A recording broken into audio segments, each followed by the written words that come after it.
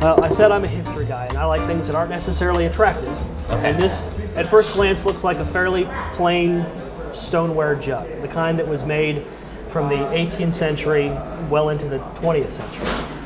But this is nicely marked. You can see here, S. Routson, Doylestown. Okay. So there's a maker's mark.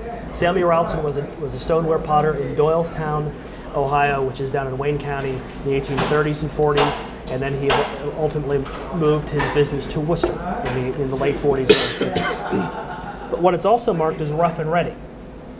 If you dig back into your history education, you might remember that Zachary Taylor was nicknamed Old Rough and Ready. Okay. In the Second Seminole War, he was a hero, and that was kind of his nickname.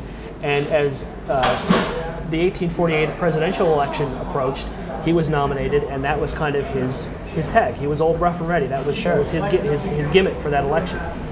So the theory is that this jug was probably made by Routson just as he was wrapping up his business in Doylestown in 1846-47. So the election was beginning to take center stage in American politics. And Routson must have been a fan. I mean, it's such a distinctive phrase, I can't imagine him using it for any other reason other than it was a way of showing political support for Zachary Taylor's election. Okay. You know, you take away the rough and ready, and you just, you know, a Samuel Routson jug like this is at auction $300, $400, $500. Okay. This is where the wild card comes in, and we have a lot of wild cards in this business. Sure. I've never seen one of these sell. Okay. Now, like realtors, we look, when we put a value on something, we look for comps. We look for similar things that have sold at auction, and extrapolate from there. And if there are none, what do you do?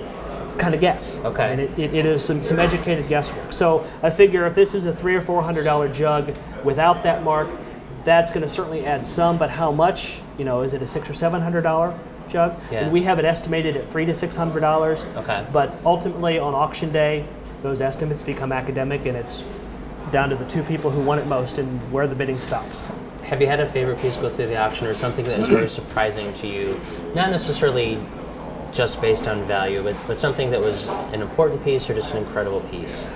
One of my favorite stories is about a little cup we sold a number of years ago. I was actually out in western Missouri picking up two collections from the same collector. Okay. And so we were loading up, we were closing the doors in the truck, I was getting into the car, we're ready to head back east to Ohio, and he said, oh, you know, I have one more thing I want to show you. And he runs into his house, comes back out, and he has this little cup. It's only about that big, and it's made from horn, steer horn. Okay, which was common in the 18th and 19th century for hornsmiths who made all manner of household goods to make little cups out of horn. Okay. But what was interesting, on the one side it had a spread-winged, shield-breasted eagle, so clearly an American piece. Right. And it said General Clay, 1813. And on the back it had a little engraved picture that was labeled Fort Meigs. Fort Meigs is the fortification in what is now Perrysburg, Ohio. And so we started to dig into the story, and turns out General Clay was Green Clay, who was the leader of the Kentucky militia during the War of 1812. Okay. And when William Henry Harrison was entrenched at Fort Meigs in the spring and summer of 1813, he was getting bombarded by the British, and he called for help. Clay came up from Kentucky. There was the first major bombardment in May, and a second bombardment in July, and during that, because of Clay's help, he was able to repel the British, and that largely secured northwest Ohio and northern Indiana from the British. It was a key pivotal moment. Between that and the Battle of Lake Erie a few months later, it was a pivotal moment in the War of 1812. So this cup was a presentation piece by somebody, we don't know who, to General Clay, likely as a thank you for coming and saving, probably one of the Ohio militiamen, coming and saving our backsides from the British. Right. So then it went home with General Clay and descended in his family. So there's so much information that we're able to piece together about this. The two fascinating things that really got me interested, one was when I took the cup up to Fort Meigs and talked to the historian there. The engraving of the fort was so detailed that he was able to pinpoint that it was made between the two bombing campaigns. Oh, wow. Because after the first one, there was damage to the fort, and they repaired it. Okay. And then the second one had more damage and more repair. And the details were such that he could place it before the second bombing. Wow. Which was amazing. But the other interesting thing was the bottom of the cup was made from an 1802 silver dollar. Oh, cool. And on the underside, it was crudely scratched B.J. Clay. Green Clay's son was named Brutus Junius Clay. The Clay family had great names. Brutus Junius was one of my favorites. And so it went from Green Clay to Brutus Junius Clay, down through the family to Cassius Marcellus Clay, who was the one who left Kentucky, awesome names. went to Kentucky, moved to Audrain County, Missouri, and I think it was his son was an ambassador, so wealthy, and when that family died, they had an estate sale. And our consignor went to that estate sale.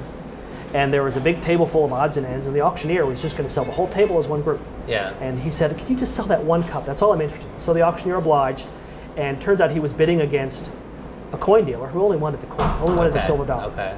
So he would have destroyed the cup to get the silver dollar. Oh, wow. But the consignor had not only had the cup, but had a newspaper clipping of the auction advertisement from 1974.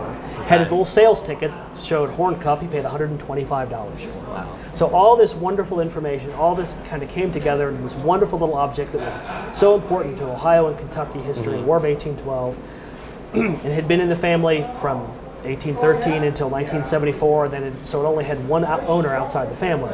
So when it finally came to auction, again, finding comps for it was tough.